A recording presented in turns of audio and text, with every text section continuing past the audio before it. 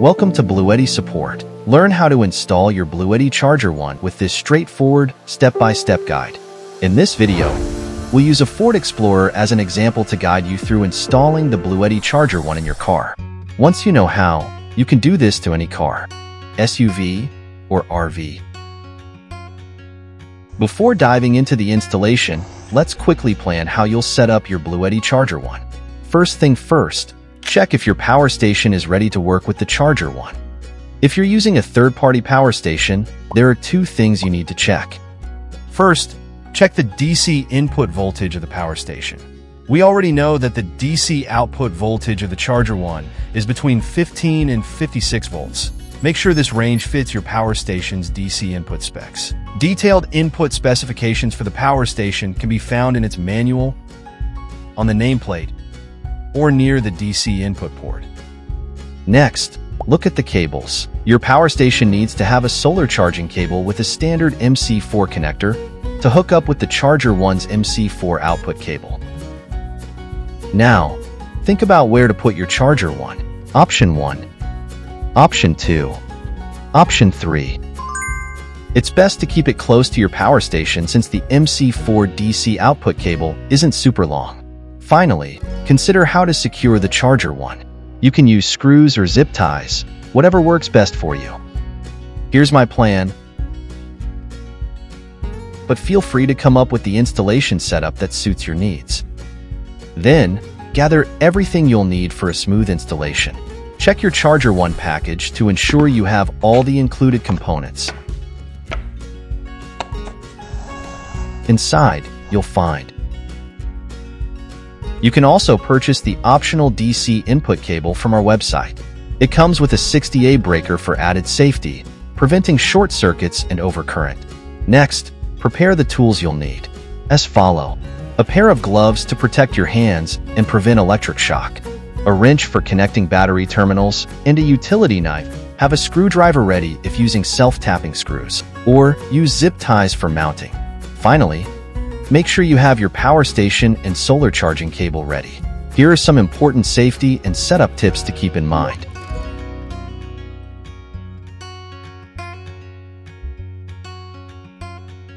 Please read them carefully and follow them strictly when operating your Charger 1. Let's start with the installation and setup of Charger 1. We'll break it down into two easy parts. Connect the cables.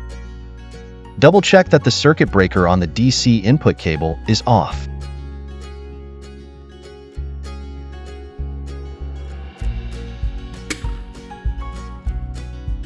Choose a suitable spot to secure the Charger 1. Here are some requirements for the spot. We're placing it on the back of the rear seats. Then connect the input cables. The input ports are on the left side. Use the wrench to loosen the hex screws.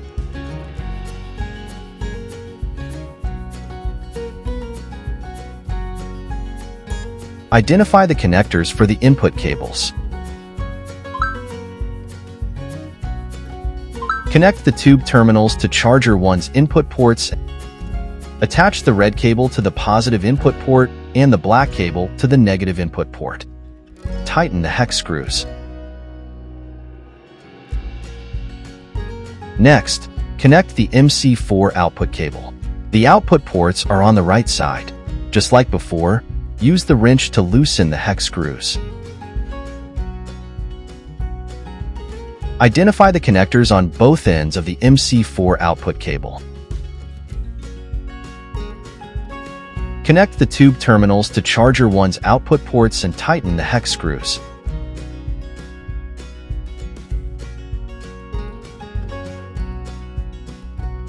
The input and output connections are now complete.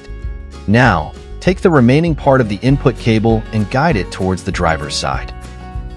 Locate the firewall entry point between the driver's side and the engine compartment. Carefully create space for the cable to pass through the firewall into the engine bay using your hands or tools. Route the OT terminals on the DC input cable through the firewall and connect to the car battery. At last, use a wrench to connect the OT terminals to the battery terminals. Use the wrench to loosen the screws.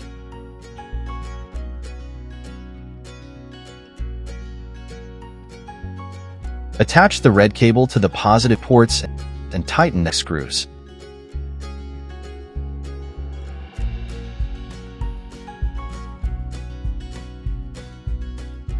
Just like before, and the black cable to the negative port. Now, the car battery is connected. It's time to power up and activate Charger 1. First, start your vehicle. Then, switch the circuit breaker on the input cable to the on position. As the input powers up, Charger 1 will activate. You'll notice the indicator flashing green rapidly. Once it successfully starts up, the green light will turn steady. You've completed most of the wiring. Now, just set up the app, connect to the power station, and you're ready to start charging. First, download the BLUETTI app, register, and bind your Charger 1. For more details on app features like registering, binding, and monitoring, please check out the product series videos. After binding, you'll be directed to the operation status page. Before making any adjustments, ensure that charging is disabled in the app. Next, let's see the right charging voltage for your power station. Charger 1's default charging voltage is 27 volt. First, check your power station's manual, nameplate, or silk screen to see if 27 volt is within your power station's DC input range. If it's compatible, skip to the following to learn how to connect Charger 1 to your power station. If it's out of range or you need a higher setting, you'll need to adjust it. Tap Charging Voltage, scroll down, and select Custom. The adjustable voltage range varies depending on the car battery voltage, typically either 12 volt or 24 volt. For a 12 volt battery, you can tap here and set the voltage between 15 volt and 27 volt. For a 24 volt battery, the default charging voltage is 27 volt, and you can't adjust it without enabling Pro mode. To set a higher voltage, enable Pro mode, read the disclaimer, and tap Accept to enter your desired voltage.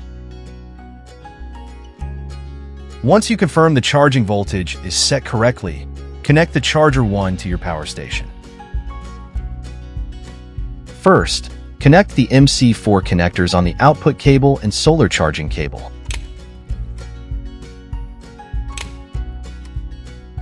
Then, plug the other end of the solar charging cable into the power station input port. Once you confirm everything is set correctly, enable charging to start the process. You can monitor the charging status in the app and on the power station's display. Want to make sure your Charger 1 stays safe and steady in your car?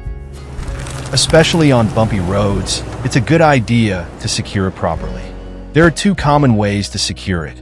For a more permanent solution, you can use the self-tapping screws from your standard kit to secure the 4 holes.